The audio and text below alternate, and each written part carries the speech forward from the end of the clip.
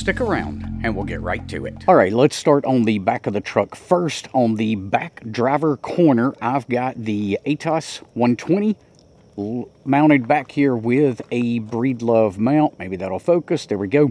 I have really enjoyed this mount. That has been rock solid. No questions whatsoever. That is one of the best mounts I have ever owned. Up on the front of the truck, I am running for 2 meter and 440 on a Diamond K400. I'm running this Comet antenna. I believe that's a 5/8 wave. I'll have to look and see exactly what the model number is, but it is a Comet that I'm running up here on the front. And I'm giving serious consideration to taking this corner back here on the back passenger side and putting me another Breedlove mount with a Meshtastic antenna. Haven't committed to that fully just yet, but I have figured out that, let's open that tailgate up.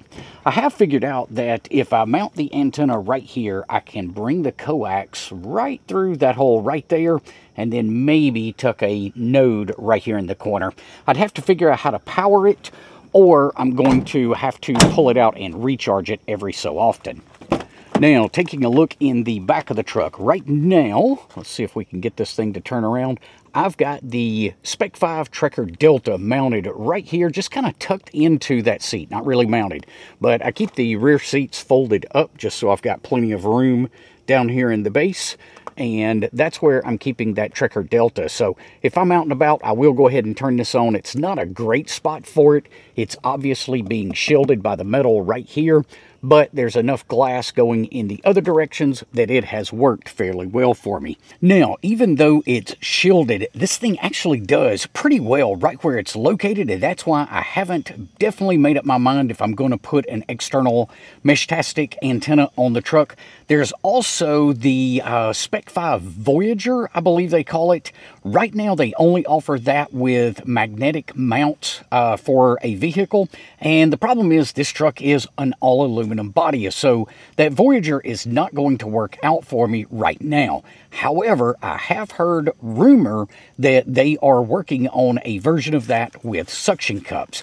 But with the location of this one right now, I have had fairly good luck using this Sense Cap. I believe this is the T1000. It's been riding around with me on a day-to-day basis right on a belt clip that I've got. So I like to have it out and about. I've been surprised at how many times I've run into other Meshtastic users when I'm out and about. But going back to this device real quick, I was in a restaurant the other day with the family, with the truck parked out in the parking lot, and could easily get a trace route back to this device. So that means that anything I sent with this particular mesh node would bounce through the truck and then be able to get out at least a little bit better. I do believe, though, if I put that antenna on the outside of the truck, well, that's going to improve things once again, and that's why this is always constantly evolving. Now, underneath the passenger seat right over there, you would see the 891 body that's mounted, and then right here under the driver's seat, a little bit of a mess, but I've got the Winlink TNC4.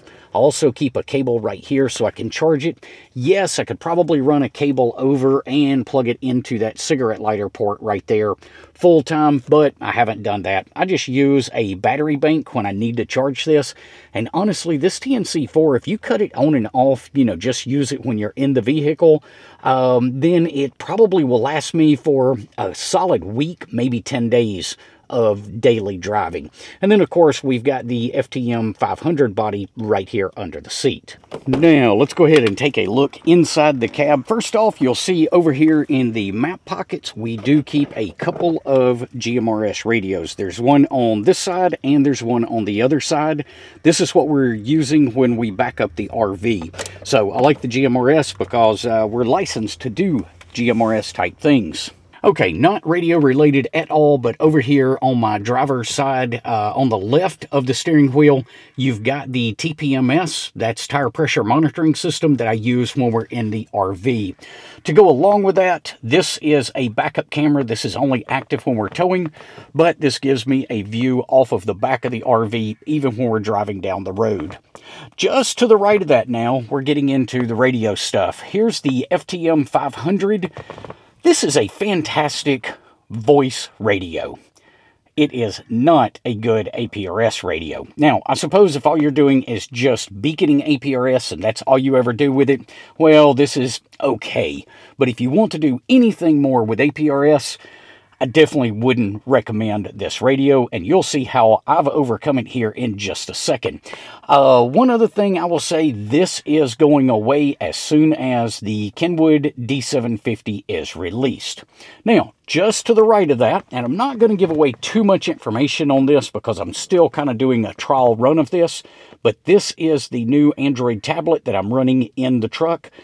I've got this connected to that Winlink that's in the back seat. That allows me to do APRS very easily from the tablet. It also gives me WODE and some other things. I'll do another video at some point in the future once I've had some time to kind of test this. Here's another thing I don't like about the FTM 500. The volume, if you notice, the volume level on the B band, which is the APRS band, that is all the way at 0. And you can still hear packets when they come in.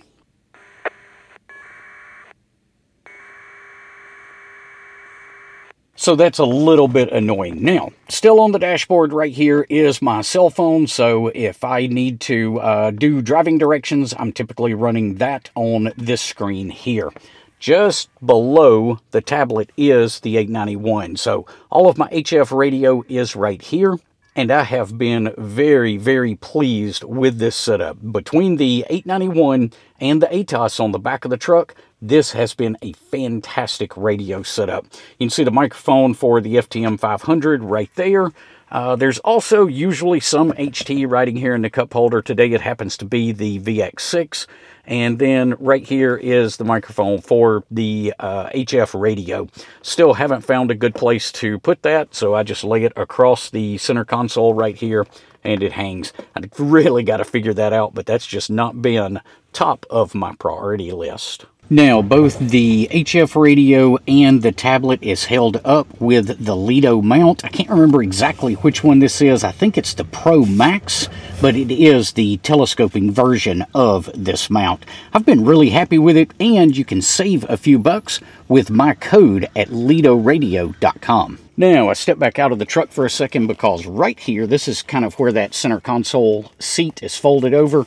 Right in there, I do keep, let's see if I can do this one-handed, I do keep a Bluetooth keyboard in here.